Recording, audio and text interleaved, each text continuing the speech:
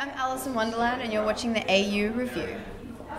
Excellent. And you just wrapped up Bastille supporting slot. What was that experience like with such a massive band? Those guys are incredible. I love that band. I love the people in it, and Foxes is also incredible woman and artist.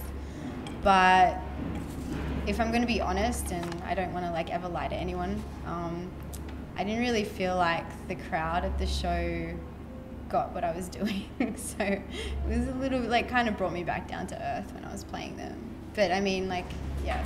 Support slots are always tough. But it was just more like I didn't want to compromise the type of music I'm playing and the type of music I'm into because it was a more commercial audience. And I think like, you know, there were some people there to see me, and I just didn't want to compromise because like, fuck that. And yeah, I think like a lot of people just didn't like that type of music, but that's cool. Like whatever. Sure. It was definitely like interesting to. That was like the hardest. That was harder than like doing the warehouse parties in terms of just like trying to genuinely stay into what I was doing. Yeah. But like the Bastille guys were backstage, like getting into it, and they all knew their shit. They're so good. They're so smart, and yeah, like I love them. Yeah. And you're about to head off on the, how do you say it? I've seen 30 Rock. The Juror Touror. Yes, the Juror Touror. Wow, yeah. That was really intense. I've done like a few dates already. I just like really, ever since doing Groove in the Moo last year, I really thought that, yeah, rural shows are totally overlooked. And I do a lot of capital city shows. But it was just like, yeah, something I wanted to do. So yeah, I'm stoked sure. I'm doing it. Do you feel any pressure now that your music is meeting more people to make the tours bigger and bigger and bigger? Like, no, I mean, like I played like a 300 people venue the other day. Like I'm not really like. I don't get why people think they're too good to play shows like that. Like some of those shows are the best. Like it's intimate. And, yeah. Okay, what would your ideal tour be then if you had an unlimited budget and you were planning everything? I don't know, but like the other day I thought it would be cool to play like at Questacon. When I was in Canberra, I was like, fuck, I wish I was playing at Questacon, not at a club. Is that the one with the giant it's guillotine? Like a science and museum. That's yeah. right. Yeah, they have like an earthquake machine. That'd be so fun.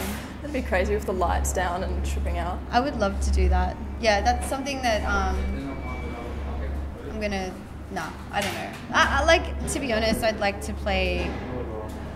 I'm happy with the warehouse parties. I'm pretty happy with what I've done. I don't know, I can't think of anything.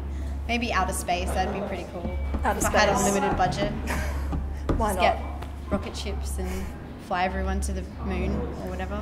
Okay, so what is the rest of 2014 hold be then? Flying to the moon. I like it. Okay. Just hiring unicorns and shit, because that's Why real. not? Yeah. Okay. Your budget's unlimited. But after this tour wraps up, what's next? I'm going to the States again. So I'm going to the States in 2 weeks, like to work on some music, and then I head back to the States in October to do some more shows there. Excellent. And then who knows? You know what? Like it's such a weird question to ask me where I'm like what's next, because you know if you'd asked me what's next in January, I would have given you a completely different answer to what's next. What actually was next, you know? So I don't know, like I can't tell you, and that's the beauty of like I guess what I do. Excellent. And also the fucking scary part. Excellent. Well, I have one last question for you. Yeah. What is it about Belvedere vodka that you like so much? It's Grey Goose. It's Grey Goose. What? Oh my god, I swear it was Belvedere. No. Oh no, I've just made an egregious error. That's all right. I also drink that. I don't know, like, to be honest, I like drinking straight vodka better than mixed stuff. I don't know why. I think it's like the Slavic background that I have in me deep down. But, whoa, that was like thunder. Like God being like, I don't know if anyone else heard that. That would be awkward if like no one else heard that, but there was a huge crash after I said vodka. And he obviously prefers tequila. Clearly. yeah, like what the fuck.